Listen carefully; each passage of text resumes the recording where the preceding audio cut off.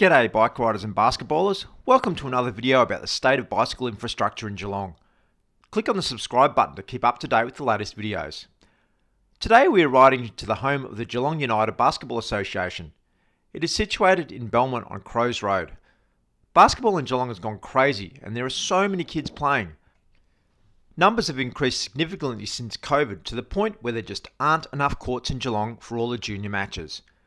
The AWA Stadium is home of Geelong United and there are 6 courts, which are usually full of junior basketball from about 4:30pm until 8pm, probably about 4 nights a week. This should be a prime opportunity for kids and parents to ride their bikes, as this is situated just off Barwon Heads Road with a new shared path that has just been constructed. The new shared path has reasonable connections to the Barwon River Trail, which opens up active transport possibilities for a big chunk of Geelong, including Belmont, Highton, South Geelong, Newtown, and any of the other suburbs along the Barwon River. AWA Stadium has a small bike rack out the front of the stadium. My son and I ride to the games most weeks, and usually there are no other bikes in the rack. Sometimes there is another bike from one of the boys in my son's team, but usually we're the only ones arriving by bike. Why is this, considering we're so close to the Barwon River Trails and the brand new Barwon Heads Road shared path? Let's have a look at the map. I had to draw the routes in, as Google couldn't find the shared path routes. I'm not sure how Google Bike Routes gets updated, but there is no chance of you finding your way along here on these trails unless you know your way. We're going to look at the 2 routes. Firstly, we're going to start at the intersection of Settlement Road and Barwon Heads Road to the underpass under Barwon Heads Road.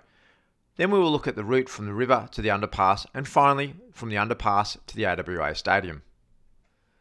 Let's start in Belmont at the intersection of Settlement Road and Barwon Heads Road, next to the Criterium track. First we have to negotiate the slip lane for cars going onto the main highway. Bike riders do have priority here. It's painted yellow and there is give way sign for drivers as they move onto the speed hump. This is a great traffic calming feature and it does feel like the space belongs to walkers and riders. Even with this though, drivers don't always give way, so you still have to be careful. Next is the crossing across Settlement Road, also the Princes Highway. It's a long wait here and there are 8 lanes of traffic to get across. It's a long way over.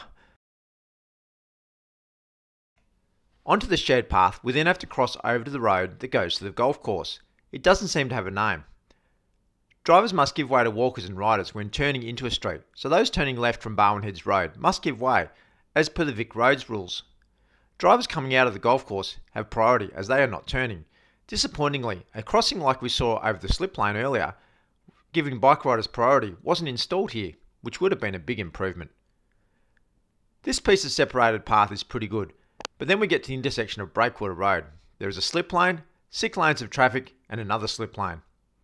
The first lane has a raised crossing and then it is a long wait at the lights. It is not a pleasant place to be with all the traffic noise and all the traffic zooming past. Once over the 6 lanes, you then have to cross another slip lane, but the light sequence doesn't match up. You get stuck here and the drivers also have a red light. I'm not sure why this doesn't go green for bike riders after pressing the button on the other side. But what happens is that after getting the green for the big crossing, bike riders will just go across as the cars are stopped anyway, which kind of defeats the purpose of the lights. I've never really understood why on roads like this it takes so long for the lights to change for walkers and bikers. Usually what happens is that someone will press the button and then after the lights don't change, they will cross the road when it's clear. After they are across, the lights change and then the drivers have to stop and the walker or biker has already crossed. Seems it would make more sense to immediately change for walkers and bikers on some of these crossings. After crossing Breakwater Road, again there are no wayfinding signs. First time I came along here, I went right and ended up at the bus stop on the busy road. You need to head left here and then right onto the road that goes around the sports grounds. Again, there isn't a sign. We'll leave this one here where we turn into the new section of path, and we'll look at coming from the other direction along the river to this point. Okay, after leaving the river track, you need to ride around the road around the sports fields, past the shared zone sign indicating 10 km per hour, which no driver seems to stick to. Once again, follow your nose unless you already know your way along here. You wouldn't have a chance of knowing where to go. As mentioned earlier, Google can't direct you. Google has no idea where the bike paths are.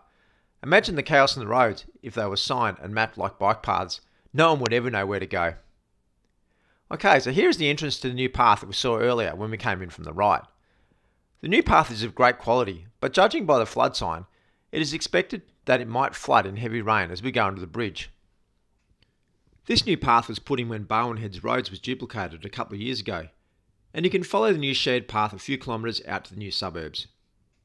We reach a junction with no wayfinding signs whatsoever, but at least I know to go right to get to the AWA basketball stadium. The path leads to the traffic lights, but we'll follow the Desire line to Crows Road, which is the final leg of our trip. Crows Road is marked on the active transport map as having an on-road bike path, so it should be just a short, simple final part of the journey. We enter Crows Road by the dropping off the curb.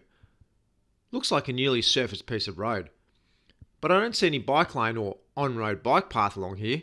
There is not even a footpath. So where is the bike path the active transport maps talk about? There is a faded white line, but that is full of parked cars, so that is just car parks. There is no bike sign, no sharrows and no bike lane. Who are the makers of this map kidding? Are these maps designed just to shock bike riders into never riding again? Kids 12 or under are permitted to ride on the footpath, and adults accompanying children 12 or under can also. This is all great for our younger basketballers, but where is the footpath? So we have to ride down the road past all the parked cars, and this is a light industrial area, and there are often trucks along here. We turn left and head into the car park. At least we can ride right at the front door to a well-positioned bike rack.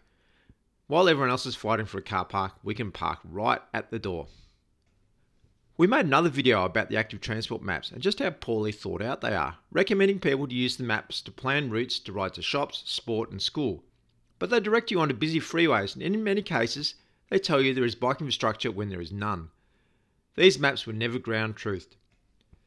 It would have taken someone about 2 days to ride all the bike lanes on this map and check them, but instead we have this document that is completely misleading that no one in any position of authority can even acknowledge. I've brought this up many times with the City of Greater Geelong. Anyway, if this last connection along Crows Road was improved, it might advertise to basketballers and parents that riding to games is a viable option. At the junior game times between 4:30 and 6:30, it is mayhem trying to get to the games by car, so for many parts of Geelong, the ride time is comparable or shorter than driving. The route is also pretty good for most of the way, but extremely poor for the last link to the basketball stadium. Disconnected networks are one of the biggest barriers to the uptake of active transportation, and a bike network is only as good as its worst section. Before I leave, don't forget to click on the subscribe button to get notified about more bicycle infrastructure videos. Thanks for watching and good luck with your next basketball game. I'm the Bike Route Buddy and I'd love to see you riding to the basketball sometime.